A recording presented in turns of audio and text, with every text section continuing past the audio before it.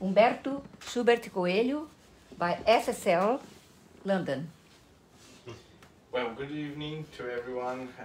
Thank you for your presence. I'm very honored with the possibility of talking a little bit about our recent published book on the science of life after death.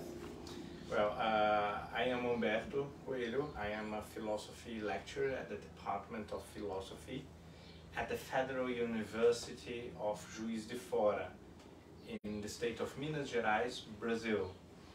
And about 2 weeks ago, I and two psychiatrists, two colleagues, published a book on the available evidence on the possibility of the survival of consciousness after the destruction and the death of the body. This is usually considered a religious subject, and we ignored this very common belief and prejudice and tried to address the subject from a purely academic, scientific or philosophical perspective. Since I am a philosopher and my colleagues are psychiatrists, I invested more time, or I dedicated myself more to historical and philosophical aspects of the problem. From the historical point of view, the issue is already very interesting because there is no single culture on the planet Earth that ignores the possibility of an afterlife. In fact, we never encounter a materialistic culture among primitive communities. Materialism is a development of a more recent culture, and we can spot in pretty much every primitive community an immediate and almost take for granted belief in the immortality of the soul, of course in many forms. And although this is only anthropological or historical observation, it also helps to justify or to fundament the first strong philosophical argument in favor of the possibility of an afterlife. It seems to be a rational and also a very natural thought to human beings. Human beings everywhere, in every age and cultures, in pretty much all times, believed in the immortality of the soul in many forms. I was just reading when I was at this conference at the University of Oxford. I was in the Chinese Center, where they have quite interesting library on Taoism, Confucianism and other aspects of Chinese culture. And just as a curiosity, great Chinese sages and philosophers preached in the past the immortality of the body. So there would be an alchemical or some sort of magical way to grant the immortality of the body. And these sages, already very civilized, in a very learned society, they believed that the immortality of the soul would be a sort of superstition. So we can connect or make an analogy with many academics and learned people today who believe that the immortality of the body would be more possible, a more rational possibility, a more sustainable possibility than the immortality of the soul. But no primitive culture ever believed that. No primitive culture ever believed something of the like. In fact, this is a byproduct of civilization. Before the development of culture in a more refined and urban and learned society, people always believed and they always had the conviction, or they were persuaded that they had evidence in dreams or through apparitions, hearings, many sort of spiritual phenomena which are consistent among all populations in the world. They pretty much believed that the immortality of the spirit or the soul was a relatively obvious thing, an obvious aspect of nature and life. With the development of civilized life, so to say, some people cutted the bounds with this original tradition, these very natural human thoughts, and try to project new forms, more materialistic forms, to understand the possibility of the continuation of life. So just as a passing curiosity, materialism is not a product of Western society specifically. We can find materialistic doctrines among the ancient Indians and also among some Chinese sages of the past. So materialism exists philosophically, but it arises, or it only happens and develop roots in more or less developed society. Now, we can make different interpretations of that. Jean-Jacques Rousseau, for example, a philosopher that inspired the Romanticism, believed that the natural thoughts primitive societies have in a closer contact with nature, they have a tendency to be more immediate, less abstract, and therefore closer to the truth.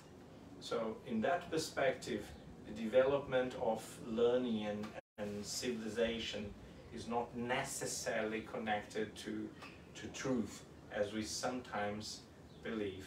But this is just a curiosity that could be added to this subject. Historically, it is also relevant to see and to notice that the conceptions of afterlife among cultures are also quite similar, more than people would usually admit.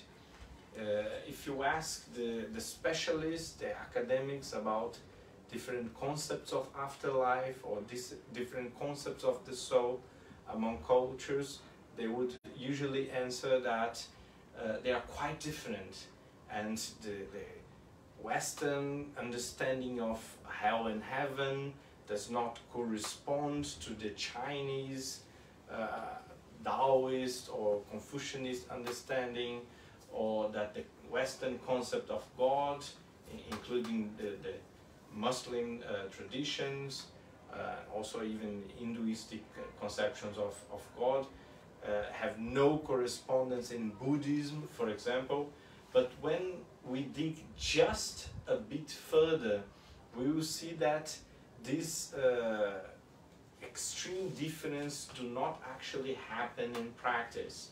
People in general believe in a source of light and reason, order, moral order, good in the cosmos, and they also naturally have some sort of general understanding about the continuation of human personality and human consciousness after death. Again, to give just an example as a curiosity, many Buddhist scholars and also Taoist scholars who are committed to debunking the connections and the analogies with Western philosophy and Western religions. They emphasize very frequently that Buddhists do not believe in an afterlife.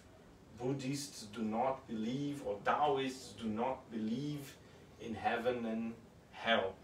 But a bit further, when the same authors are speaking about mediums, or speaking about dreams, or about ancestral worship, they say, well, we expect our ancestors to reincarnate, we expect to meet our ancestors when we die, after we die, and so on and so on.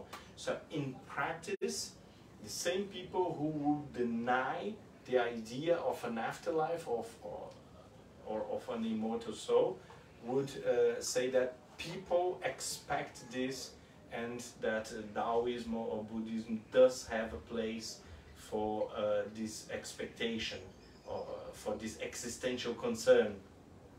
So the biggest problem in the general discussion about afterlife is that people do not get along or do not agree much on terminology.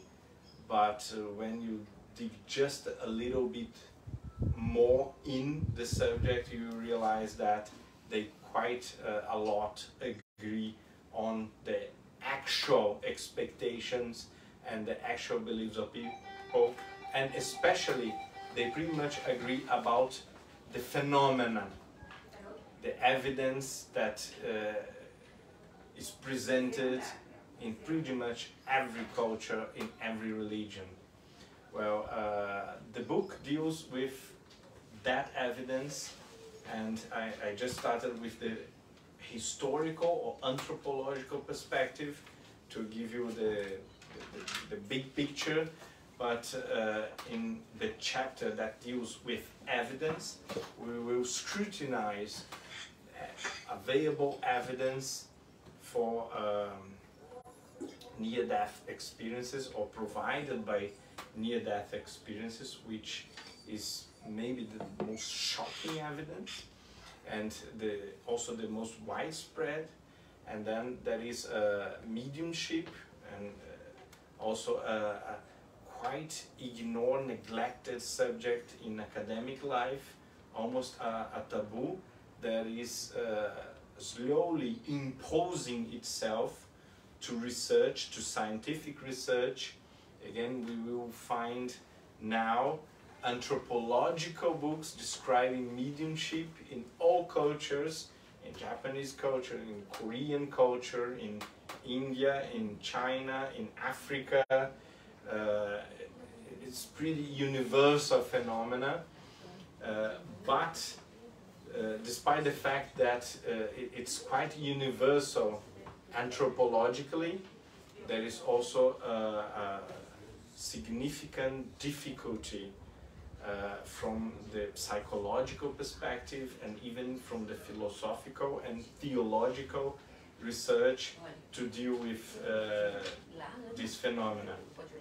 Well, and the third, very welcome. The third class of phenomena we worked on was alleged memories of past lives in children. Now, we all know that Jan Stevenson, the American child psychiatrist, is the leading name in the field, pretty much created the research that is now repeated in Iceland and the US and in Brazil, in India, and in many other countries.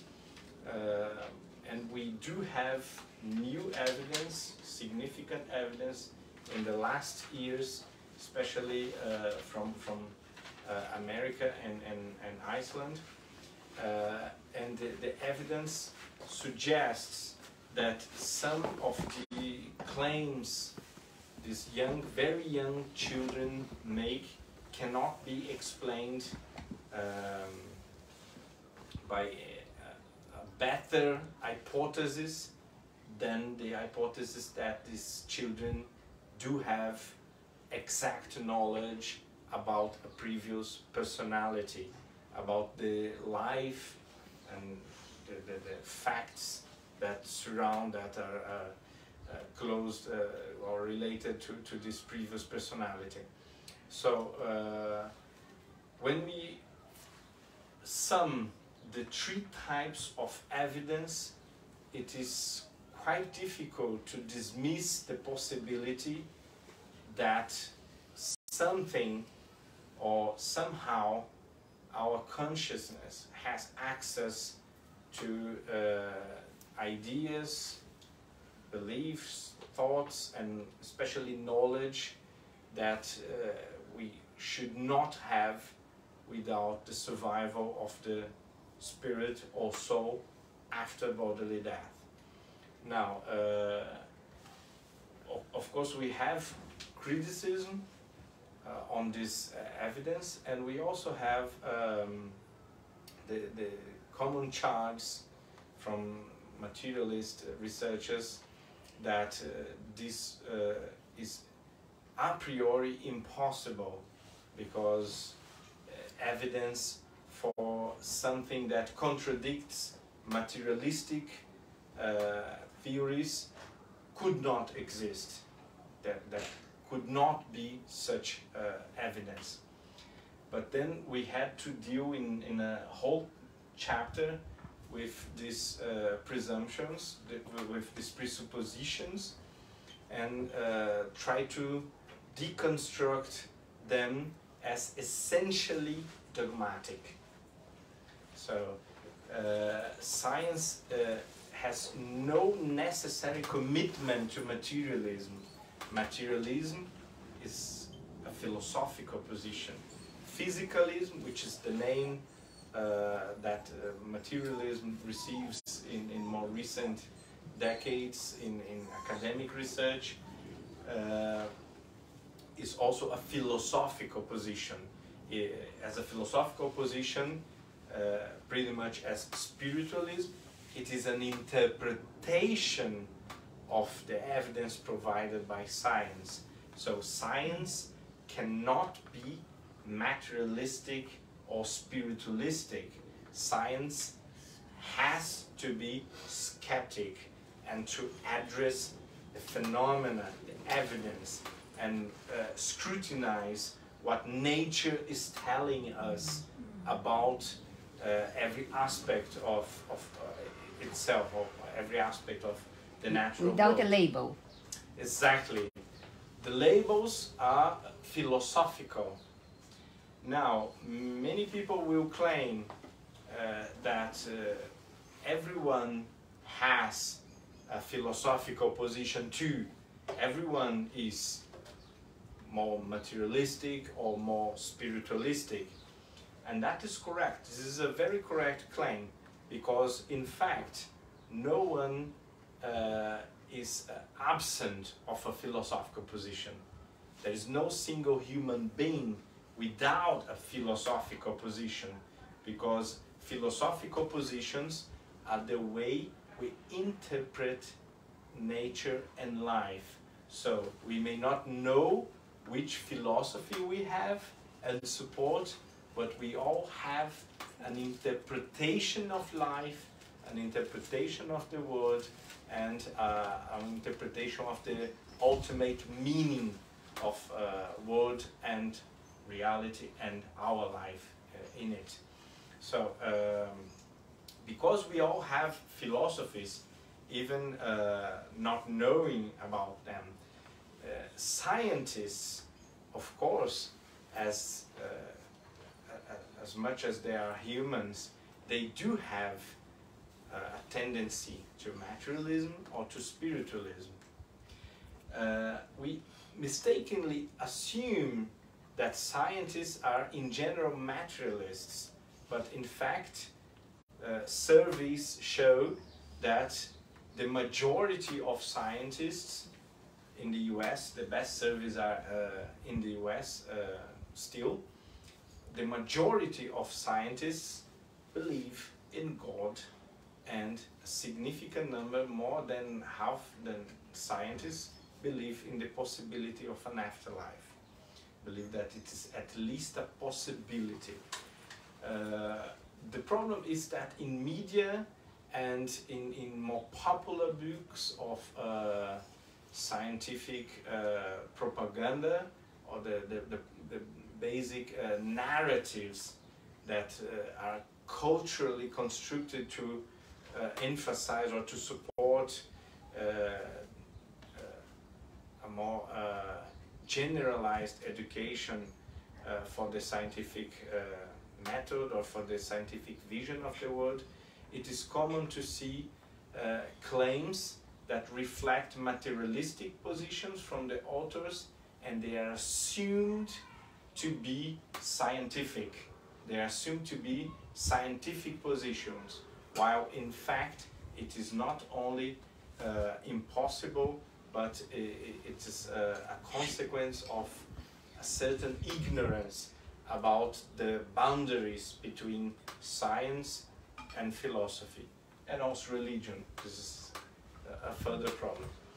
On the other hand, we also have prejudice from religious traditions and doctrines that presuppose they can tell us exactly how afterlife should happen.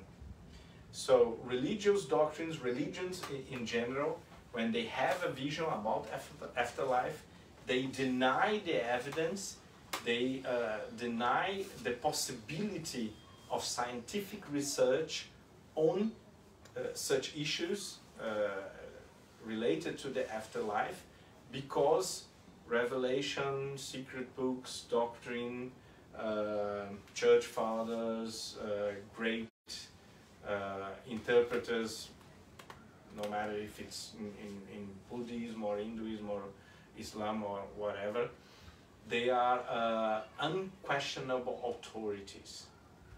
And based on the vision that these religious men or prophets or the sacred books are unquestionable authorities, the possibility of investigating it impartially, rationally, and scientifically is also a priori denied.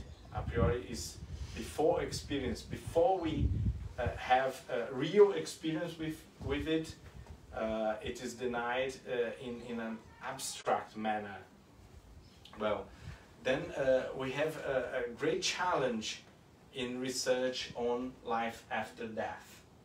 From one perspective, we have to deal with materialistic dogmas in universities, in academic life, also in culture and media, that believe that the philosophical positions associated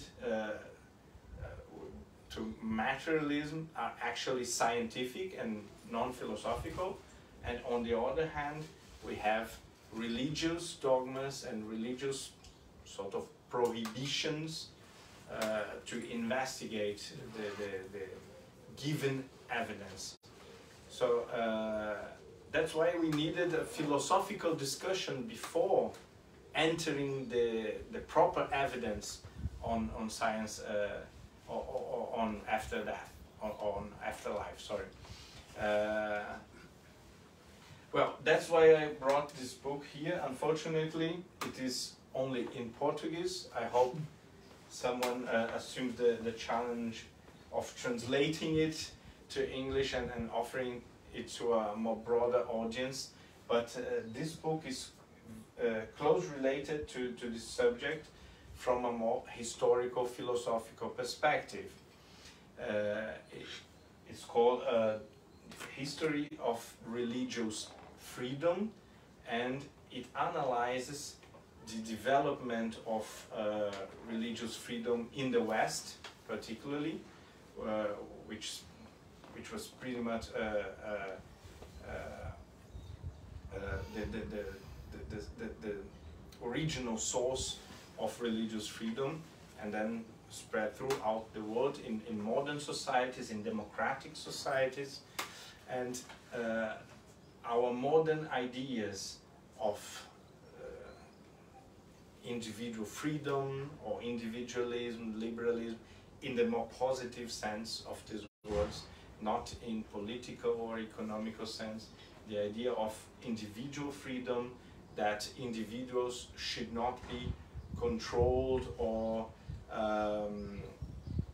co-opted by institutions and society, the idea of equality, the idea of diversity, that every position, every group of thought should be respected, should be heard, should have the right to express and to manifest itself. This idea was created. It wasn't a natural idea. It did not develop naturally in all cultures and all countries as the idea of the immortality of the soul did.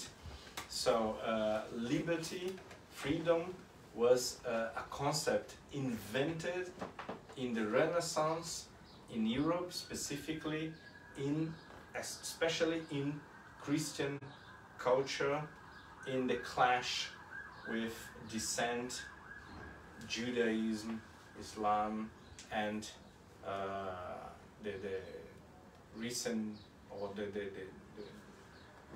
born atheism. How did it happen, and why is it relevant for research in religion in general?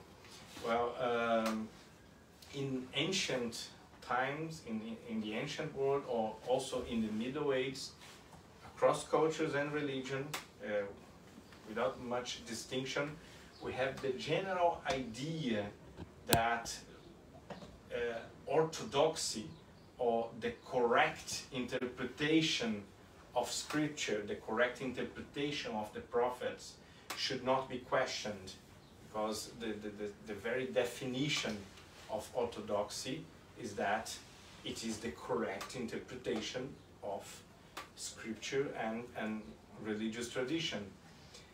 But the official interpretation is not necessarily the original meaning of Buddha, Jesus, or Muhammad, for example. And therefore, philosophers always claim that the justification for orthodoxy was insufficient or even irrational. Instead of orthodoxy, we should philosophically, we should be free to question and to create conflicting and diversified interpretations of the religious sources. And that would be a more rational way to deal with revelation and the original sources of religion. Now, from that struggle,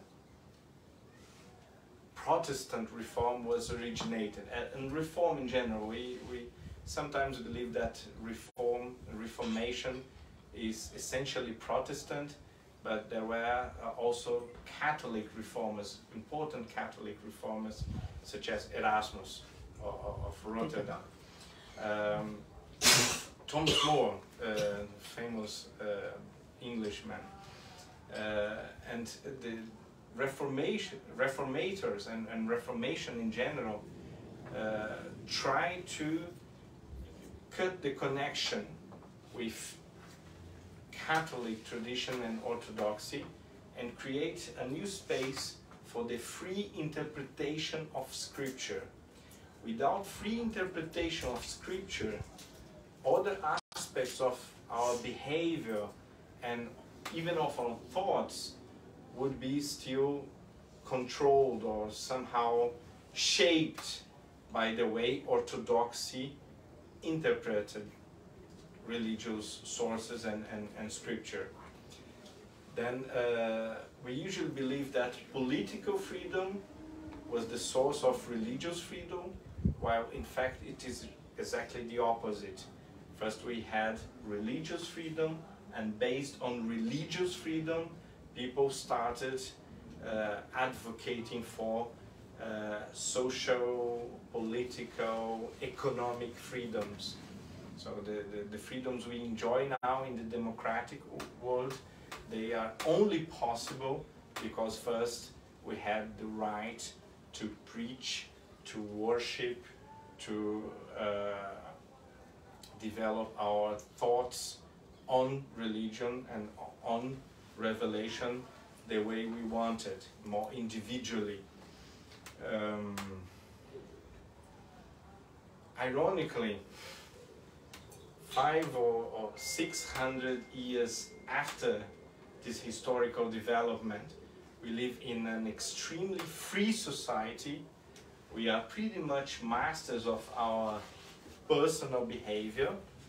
We are pretty much masters of our thoughts as individuals, but religious traditions and also dogmatic materialism still work as structures that prevent people from having new and more diversified interpretations on some subjects. That's one main reason why it is so difficult to make research on afterlife or make research on the already available evidence of the survival of the spirit after bodily death. So do you have questions, or can I explore one of these elements or aspects specifically? Yeah, I don't know if it's entirely inside your subject that is more academic, but as we are philosophy, spiritual science or something like that, and moral teachings, that is our tripod, Spiritism. And we are so happy because in these 2 years or 2.5 years of a pandemic, we noticed that people from Muslim people, Muslim, and Shintoist, they approach to SSL, to Spiritism, so they know that we are not crashing with their religion. They are their religion, their mosquitos or mosques, etc., but they are still coming and enjoying and studying with us. One of them apologized because he's not here now, because he is far from here, was wondering to listen you, but it was impossible to come, so he was watching probably now. Yeah? Amazing. That's a great point, Elsa, because originally modern spiritualism was not a religion. So it was an independent way of thinking, a philosophy or a scientific exploration of similar evidence we are dealing with in our book. And we had even some famous Catholics, Protestants, and people from all the other religions too, engaged in modern spiritualism and also in Spiritism. We can give example of famous Lutheran pastor in Denmark, Martensen, and here in England, famous Anglican Reverend Stanton Moses, who was also a remarkable medium and produced himself significant evidence. Well, there is no contradiction or no impediment for a person to be a Buddhist or a Muslim or a Jew or a non-religious person and a Spiritist, because Spiritism is not a religious doctrine or a religious revelation in the theological sense. So from the theological perspective, there is no orthodoxy or no doctrine or no tradition that cannot be changed. In fact, if I'm not wrong, the founder of Spiritism say that every point of doctrine was only actual, was only the momentary stage of Spiritist thought. And if science advanced in a certain way that would neglect a specific element in Spiritism. Spiritism should adapt itself to the scientific advance. Well, considering this, it is hard to classify Spiritism as a religion, and I think there are some key advantages in not classifying it as a religion, especially with an orthodoxy in the very traditional sense. By not being a religion, Spiritism is free to engage in productive dialogue with science and philosophy without any previous bias or any previous presuppositions that it has to enforce. Now, this is also not to say that religions in a more traditional sense cannot have a productive relationship and cannot be engaged in such a research. In fact, many relevant researchers in the field were religious people. I'm sure that Jan Stevenson was a Protestant believer, and we have a significant number of people connected to religion in many different forms. And I just quoted in the beginning some books on Chinese traditions and Japanese traditions that explore mediumship in their cultures from the Taoist or from the Buddhist perspective. What is interesting from the scientific point of view and also philosophically exciting is that when you read the reports of mediumship in China or in West Africa or in Spiritism or in modern spiritualism or in shamanism, they are quite similar. They are shockingly similar, which should not be the case if they were culture-oriented. So at least from a more materialistic perspective, at least we need a neurological explanation or an evolutionary explanation for why these supposed hallucinations happen almost exactly the same way across cultures. Very interesting. Einstein always reassured that he believed in God, always quoted God in many of his discoveries and evidences. I don't know how often, but he always did. Yes. Yeah. I explore the historical relations between science and religion more in this previous book, published also this year by a famous Catholic publisher in Brazil, which is very open to a broader debate on philosophy and science in relation with religion. Well, pretty much every great scientist in history was religious, or was at least spiritual in some sense. So the founder of calculus, Wilhelm Leibniz, the founder of chemistry, one of the most important scientists of all time, Robert Boyle, even believed in telepathy and the possibility of scientifically investigating ghost apparitions and the survival of the soul after bodily death.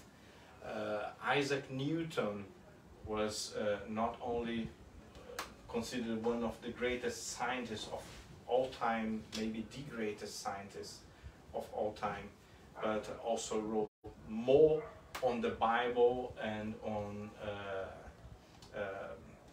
biblical and theological issues than on science itself. Francis Bacon and René Descartes, who are the founders of scientific method and created the way we do science to these days, with of course a great development after that. They believed their works were inspired by God. Francis Bacon believed that science, Francis Bacon believed that science was the destination of humanity given by the Genesis, because in the Genesis it is said that humans shall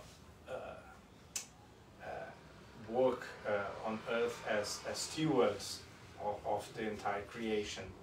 René Descartes, who developed a significant part of mathematics and also philosophy, and was one of the founders of scientific method, based his philosophy on dreams that gave him the urge to produce a radical revolutionary change in philosophy, because he believed to be called by God to do that. Maxwell, also the famous British founder of electromagnetism, already in the 19th century, was not only religious, a Christian, but also had romantic ideas, that is, ideas about human magnetism and possibility of a spiritual connection between people. The same is also true for Faraday, the father of electricity, important scientist of electricity. Benjamin Franklin also. Pasteur believed that as we dig deeper and deeper in science, we lose conviction in materialism and find ourselves encountering a supreme order and a supreme intelligence in nature. Well, Humberto, as we, as Spiritists, the ones that are studying, reading, knowing more deeply, especially a book Genesis, that was a scientific book, really good. All the books are good, of course. Why, as we have this wonderful source of freedom and understanding in our hands, why it's so difficult to introduce more and more and more into countries or people's mind, etc.? Because I have friends here. Yeah, and that's an interesting thing. Sometimes a possible answer is that it is not that difficult, you know. Sometimes the way we do it is not the way people want to hear about it, because church attendance, for example, is not that bad, and there are other non-Christian religions where there is really no lack of devotees in the temples. And when we make general surveys, although people are non-religious and they do not want to go to a temple and they do not identify as this or that, they still believe in a supreme intelligence or in the immortality of the soul. The numbers in the West, or in the 10 largest countries maybe, except for China, where the surveys are not quite realistic, because they are sometimes filtered. with the exception of China, in the 10 biggest countries, about 60% of the population believes in afterlife, in one form or another, not exactly in the same expressions of afterlife, but they believe in some sort of afterlife. Sometimes the media and the way we talk to people on the streets can communicate as a feeling, can give us a feeling that we live in a completely irreligious era. But it's not quite true. People are open to debate if the debate is established in proper terms. For example, we had a significant reaction in this 2 or 3 weeks since the book was released. We have had a significant reaction from the public around the world, and many people we would not expect to make contact with us did, and I think if we avoid traditional religious discourse, which is really oriented to the believers of these specific traditions, and if we can address the subject in a very open and frank debate, people will be more open to consider the possibilities, and will reveal that they have a tendency to admit at least the possibility, maybe not the conviction, but the possibility that it could be a reasonable explanation for many aspects of life. I have a question. Was your research conclusive? It was not conclusive, it was suggestive.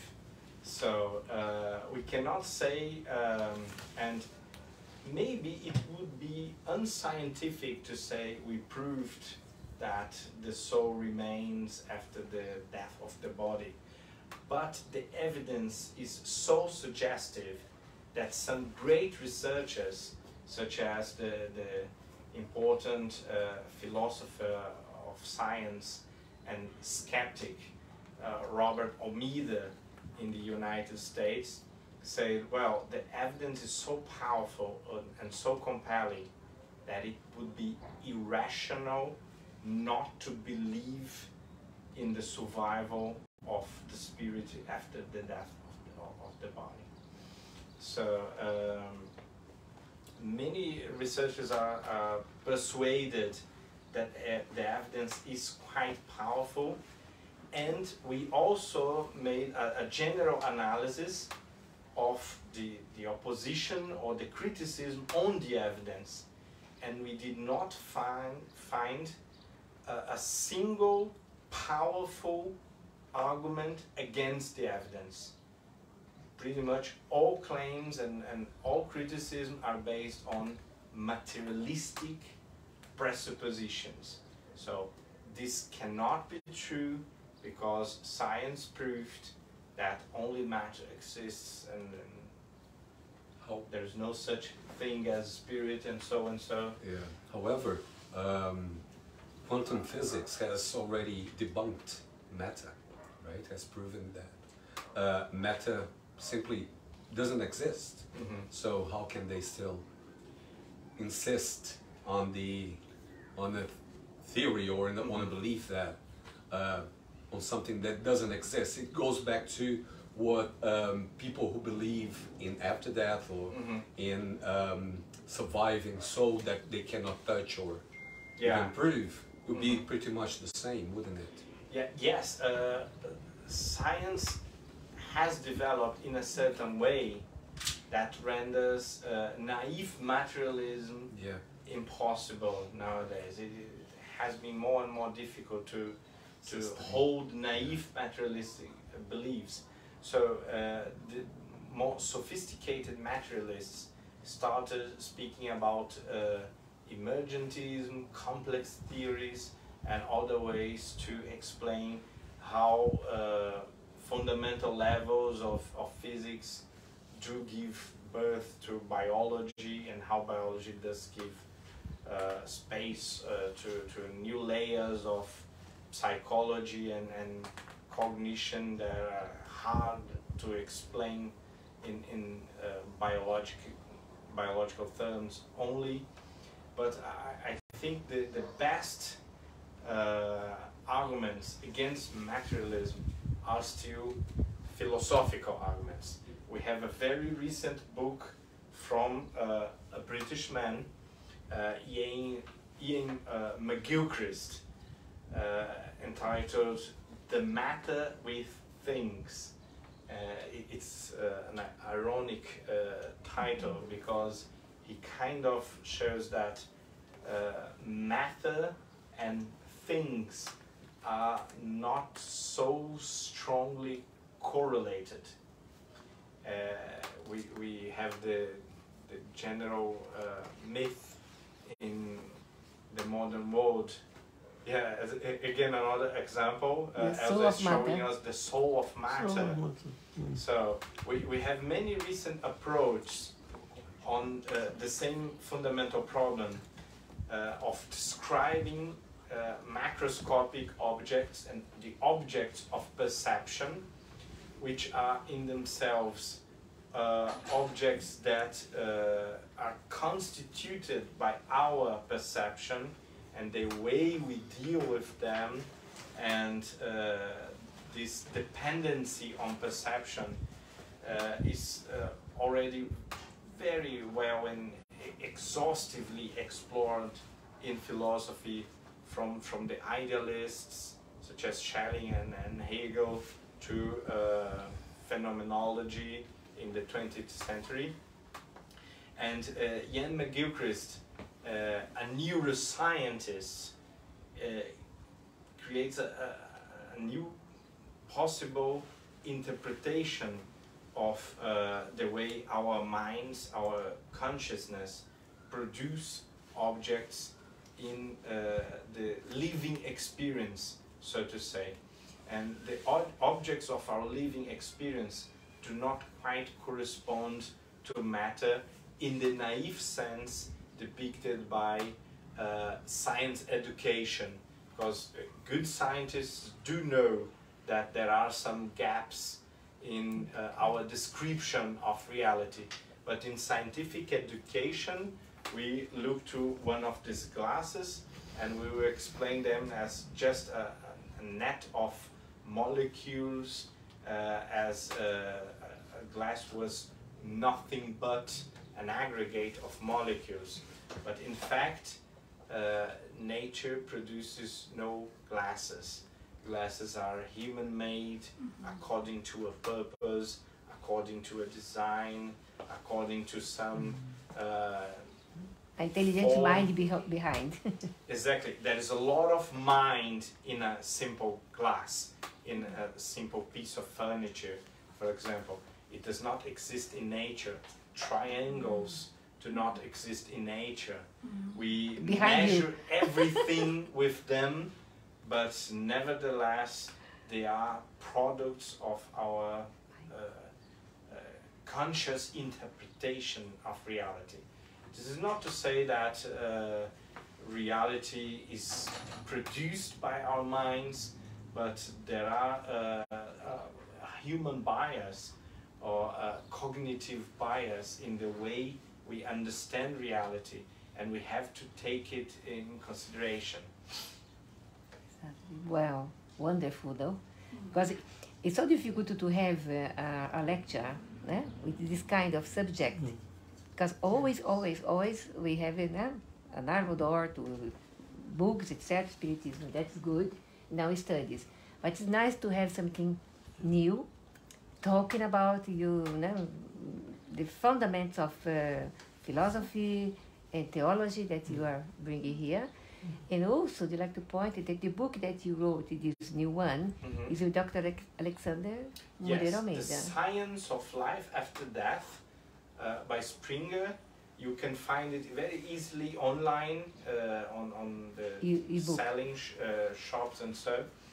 and I wrote it with Mariana Costa and Alexander Moreira Almeida, which are both prominent psychiatrists dedicated to the scientific research on spirituality. I myself am a philosopher, but I am also engaged in research on the relationship between science and religion and in spirituality as well. Wonderful, no? Oh, I think Humberto would like to say thank you so much for your wonderful speech. Now is the formal time. Now I will off our camera live. I want people to share, please, this link because it's very important, and enjoy it and watch again as we will do. Okay? Now I have to press. Yeah, just a minute, Jack. Let's put it off. Finish here.